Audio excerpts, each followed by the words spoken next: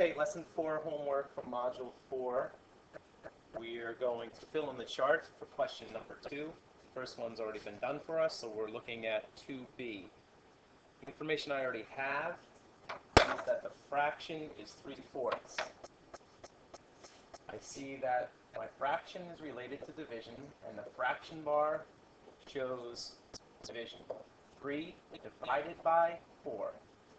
So I go back and fill in the first column division expression. It tells me that the whole number is between 0 and 1. I know that 0/4 is 0, and 4/4 is 1 whole. 3/4 is between 0 and 1 whole. That's how I see my answer for that whole number column. My division standard algorithm is 3 divided by 4. Goes in 0 times, with 3 left over, 3/4. Number C. They've given me the information of 7 halves. It's 7 divided by 2. So my division expression is 7 divided by 2. I know that 6 halves is 3 wholes, and 8 halves is 4 wholes. So my whole number is going to be between 3. It's going to be between the whole number's 3 and the whole number 4. My standard algorithm is 7 divided by 2, which is 3. 3 times 2 is 6, with 1 left over, 3.5. Which makes sense with my previous column. Finally, letter D for question number 2 is 81/90. 81/90 would be 81 divided by 90. I know that 0/90 is 0. 90/90 would be 1 whole. 81/90 is between 0/90 and 90/90.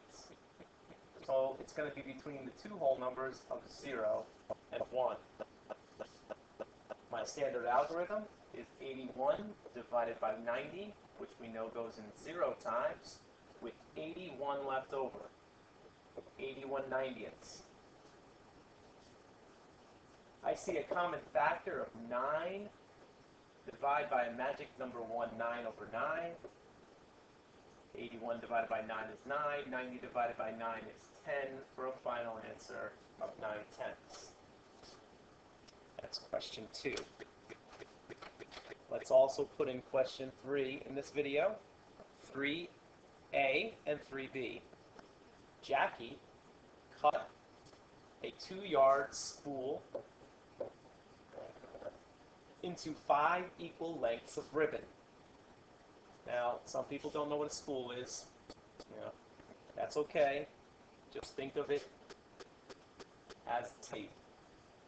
Okay? It's a 2-yard piece of ribbon. Okay? So, that's my total amount. I'm cutting it into 5 equal lengths. So I have 5 units. So it's 2 is equal to 5 units. Or 2 divided by 5 equals 1 of those units.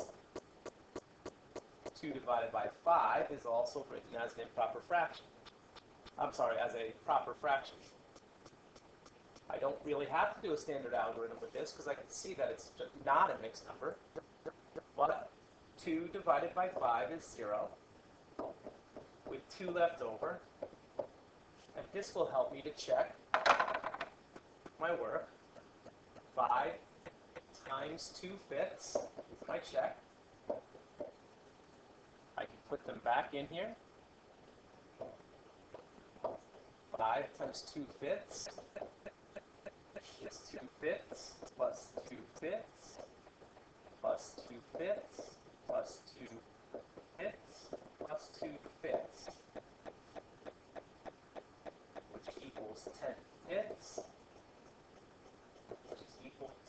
holes. 2 whole yards of ribbon. So each of those equal lengths of ribbon is going to be 2/5 of a yard for each piece of ribbon.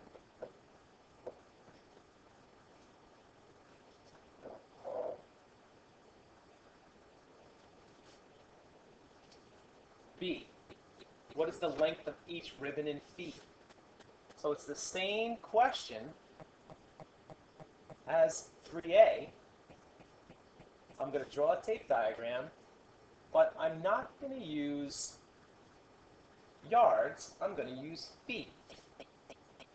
So let me look at my previous tape. The previous tape said 2 yards. I'm still cutting the ribbon into 5 equal lengths, but this time instead of 2 yards, I need to think 1 yard is equal to 3 feet.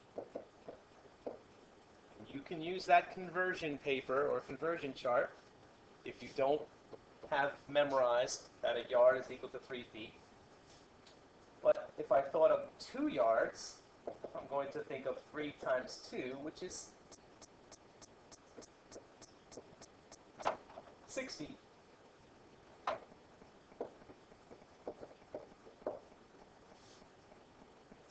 So instead of the hole being 2 yards like it was in A, I'm going to think of it as 6 feet.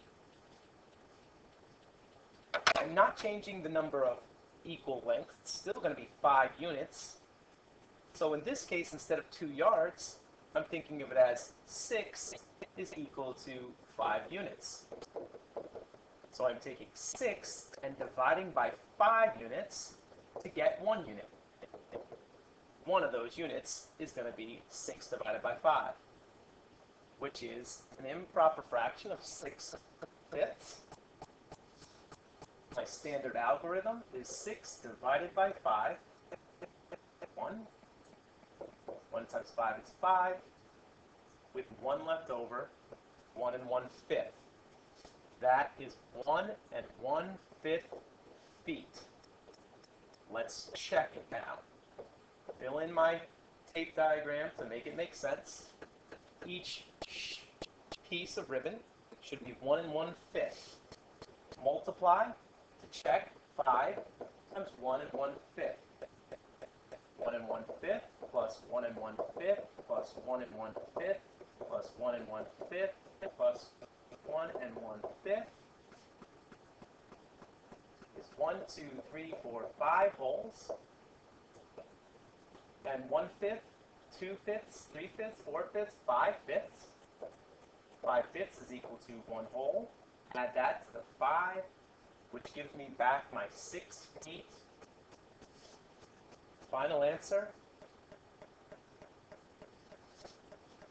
Running out of room here. This is why many of us have to use some loose leaf paper to be more organized. Final answer would be each piece is 1 1/5 feet of ribbon.